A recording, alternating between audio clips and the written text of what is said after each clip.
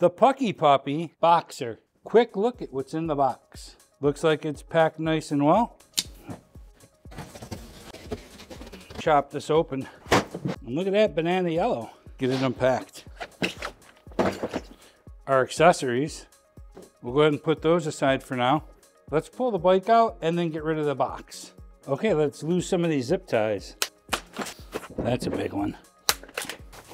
This seat feels super comfortable. There's a lot of black wires. Make sure you're not cutting any. Hello, yellow. That should free up the tire. So, what a great look with the black spokes and the black rim on these Black Cat tires. 180 millimeter rotors. Shimano thumb shifter. Some seriously straight handlebars working here. Let's pick up this mess and assemble this puppy. Let's take a look at what comes in the accessory kit. Nice complete set of Allen wrenches. Owner's manual. Bike pump. Front headlight with reflector. Pedals left and right. I think this is the first time I've ever seen touch-up paint come with an e-bike. Couple twist ties. Heavy duty, nice actual reusable wrenches. And some spare parts along with an extra pair of brake pads. A couple more twist ties. Last but not least, our charger with cord. And this is everything that came in the box. Let's go ahead and get started on the assembly. So I always like to start with the handlebars first. You want to make sure that your stem is facing this direction. If it's not, you're going to want to loosen up these two screws and turn it facing forward as you see it here. We're going to go ahead and remove these 4 screws off the stem so we can put our handlebars on.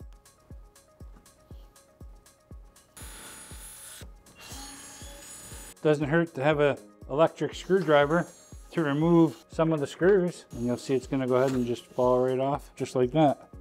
The next thing we're going to do is grab our handlebars and make sure that they're not tangled up. You're going to see the Shimano thumb shifter on the right hand side. You can see the little crosshair in the center, and we'll go ahead and get our screws started here by hand if we can at first. Anytime you're tightening the stem cover down to the handlebars, you always want to go crisscross. So from like top left to bottom right, top right to bottom left. This ensures you don't tighten the handlebars down unevenly. You want to make sure your handlebars are nice and centered up, and then go ahead and tighten them down.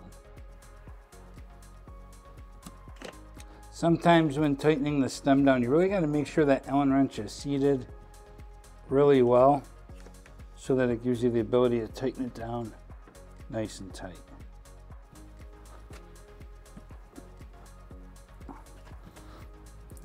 Let's go ahead and install the display screen.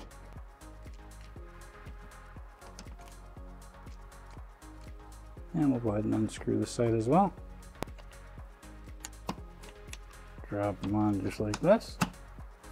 And now we can tighten them back down. So we have our screw in here. And our nuts on the back side, we'll hold them in. We'll push it together. Hand's kind of in the way, but the nuts back here. And we're tightening it down. Just like that. Okay, now let's flip the bike over and install the front tire. This was just put on the fork to keep it protected during shipment. So that's garbage. The first thing we're gonna do is pull this spacer out. Once that spacer is removed, you wanna make sure you don't press down on that front brake because you don't want those pistons to come together. That spacer kept them apart. I'm gonna go ahead and remove the hardware off both sides of the axle. It just makes it easier to put them on. Let's go ahead and install the front tire. We're just gonna take our tire, lift it up. We want the rotor to drop right between the brake pads and make sure the axle is resting on the fork, just like that. That's perfect. We'll reinstall the hardware. So the first thing we're gonna do is take our safety washer and make sure that it's going right into that hole.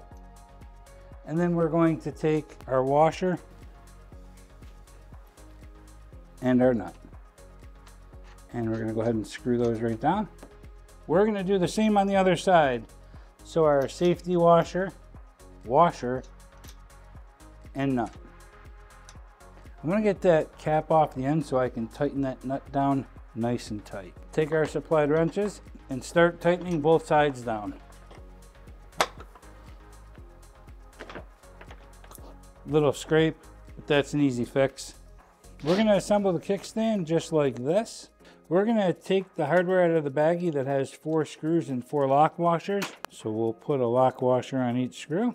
Looks like there's Loctite on here, that's nice. Kickstands seem to work their way loose sometimes. So we'll go ahead and get them started by hand here. You can pull the kickstand back. It looks like they had it nice and greased up as well here. Watch out you don't get that grease on your rotors because that will make them squeak. And make sure your kickstand is nice and snug, just like that. Let's go ahead and install the pedals left and right. You always want to make sure you're putting the left pedal on the left side and the right pedal on the right side. You don't want to cross thread them. Looks like they have some grease on there, which is nice. So I like to tighten the pedal down by hand. This just ensures that it's not cross threaded when you're putting it on. Let's go ahead and tighten it down. And you want to make sure it's nice and snug. Let's go ahead and do the other side. And then make sure you got it nice and snug. Let's go ahead and flip the bike right side up and assemble our headlight. Assembling the integrated front headlight with reflector. It's going to go on just like this. We'll go ahead and remove that screw. Put our screw in and tighten it down. Tighten it down snug, but not too tight. You don't want to break it. We want to attach the wire to the light. So we're going to line up the yellow to the yellow and snap it in place. So it's really easy to assemble the seat. You want to make sure that you go to the right height. Slide the seat post into the frame, and then you're going to go ahead and close the quick release clamp just like that. If you need to tighten it up a little bit while it's open, you go ahead and tighten it right here and then close it again. Simple as that. Don't forget your keys are on the front of the handlebars here, along with this little rubber piece that goes right here. Slides right in here. Nice finishing touch. There you have it.